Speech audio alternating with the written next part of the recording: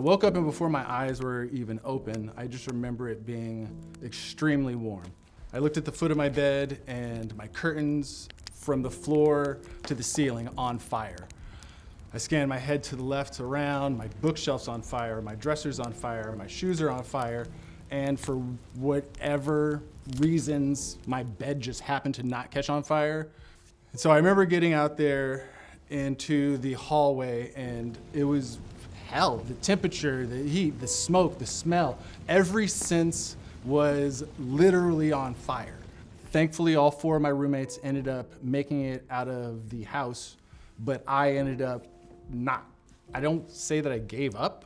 I remember being very okay in that moment with that being that as I saw my roommates get out of the place and I was like, okay. And everything went black. Rob had suffered one of the larger burns I saw in my early career.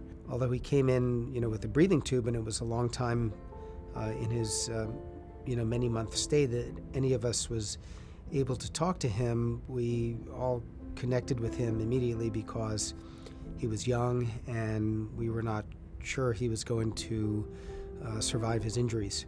When his care was further along and the breathing tube came out, and we met him, we saw how big a personality he had, and we were able to participate in a more personal level in his struggle to recover.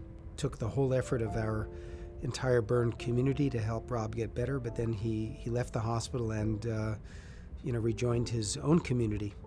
And I remember the first time I actually walked by my own strength outside of my room, and the nurses were there at the L desk, and the technicians were running around, and everyone stopped and looked at me, and they started clapping and cheering, and it was just a win. It was the smallest win. I took 5 steps, but it was a marathon. Like, I needed to sleep afterwards. We all won. Like, we all walked right then. Like, we all succeeded. I wasn't by myself, and it made recovery bearable. It made being in this horrible existence, this horrible scenario of my life, somewhat more manageable because I wasn't doing it by myself.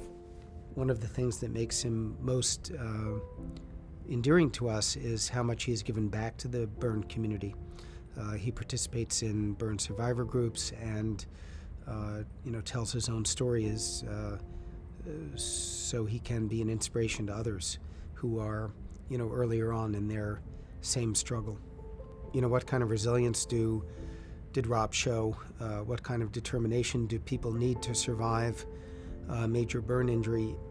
I think that many people are able to do it only because they have seen other people do it before them.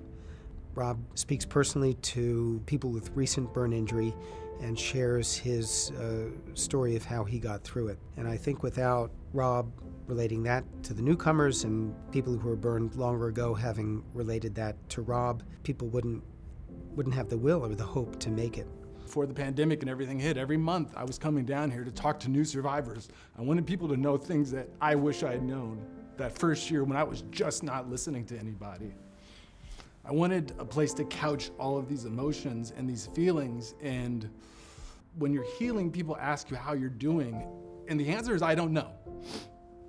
Because I don't know, because I feel so many different things at once. I feel the gratitude, I feel the anger, I feel the missed opportunities, I feel the overwhelming love and attention and all of these things that ended up going in of the course of my healing process. Like, I love everyone that's on that floor, from the doctors to the techs to the therapist, like I said, down to housekeeping. Everyone was so sweet and really made me feel like I was the only person when I knew I wasn't the only person.